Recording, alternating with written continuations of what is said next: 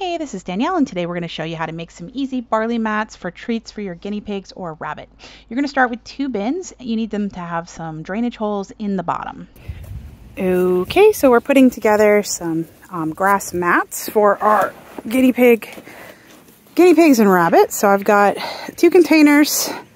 They have a little bit of soil in them, and we're going to cover them with some barley seed. We bought a large bag of barley seed for this project.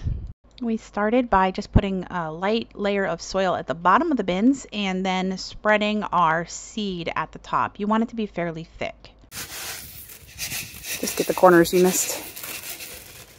Or the edges. That's good. Now go to that one.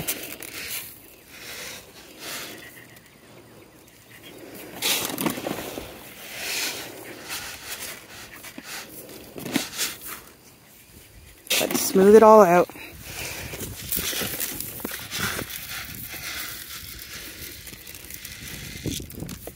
Probably want a little, so you see these zones here, 𝐥𝐤𝐤𝐞? There's a couple that could, yeah, odd. Okay, go ahead, finish it up. This is what it looks like before we covered it all up with the soil.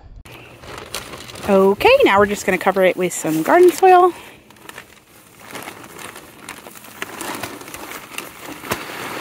Ah, that's enough.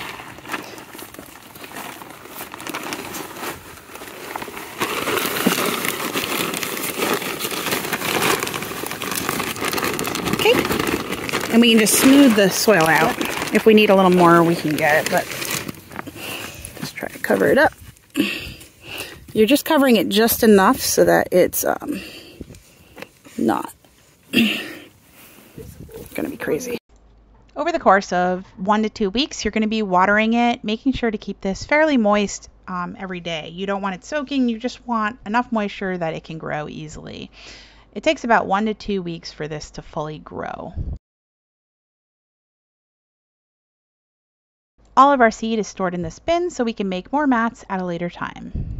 After watering for a couple weeks, you're going to see that you can flip up your mat and you'll see a very thick layer of root system on the bottom. This is a good sign that it's ready to be moved in with your guinea pigs. And this is our guinea pigs enjoying it. Our rabbit likes it, but not nearly as much as our guinea pigs did. So they ate this down in like a day. So it might be worth separating out sections so that you're not giving it to them all at once. I hope this was helpful. Thanks so much for watching. Make sure to visit my blog, DIYDanielle.com, for more information about this project. Take care. Bye.